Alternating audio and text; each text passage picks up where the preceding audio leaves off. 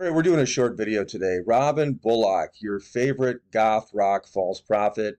We call him Tombstone. He's on stage and he wants to let you know that there was a prophecy that he made that was recently fulfilled. There's the title. He put this out about 3 hours ago. We're going to listen to what he said. Saw something last night. The Lord brings this back to my mind to trigger something in my thinking. Something about a hot air balloon, something about a big one, or maybe not so big, but big in what's coming. I don't, but it has to do with. I had a whisper of a hot air balloon. I don't know, but it was just a whisper vision.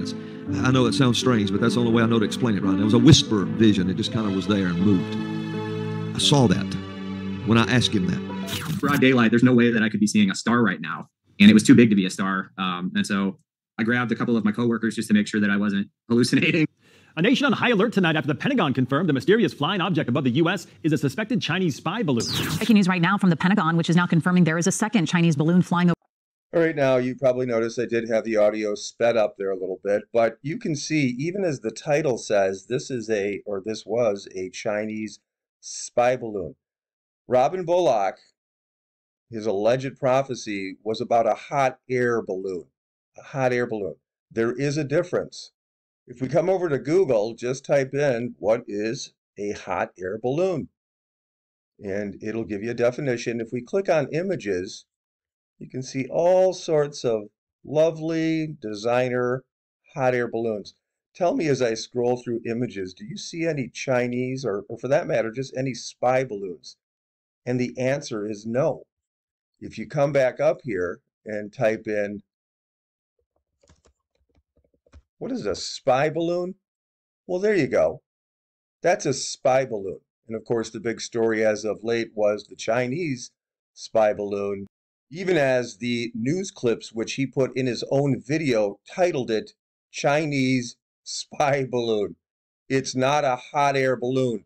There is a massive difference.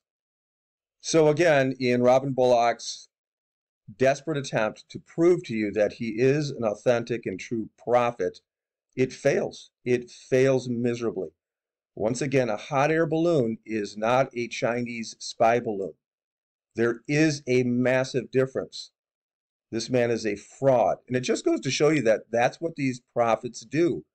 Through vagueness, they just throw out thousands and thousands of vague prophecies throughout the years, so that when something does inevitably happen, they can go into their archives and say, look, I prophesied it.